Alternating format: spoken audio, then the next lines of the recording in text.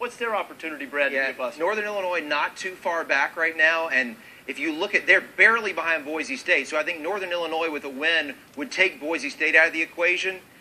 Michigan's right ahead of them. The thing is, how high do they jump? But I think for the most part, it's the same thing that Kent State needs. Can Northern Illinois quite get there? I think it could be really close if Northern Illinois is the MAC champion and UCLA and Texas both lose. Jordan Lynch, grown man. Yep, no doubt. Grown man. Don't miss that game on Friday night,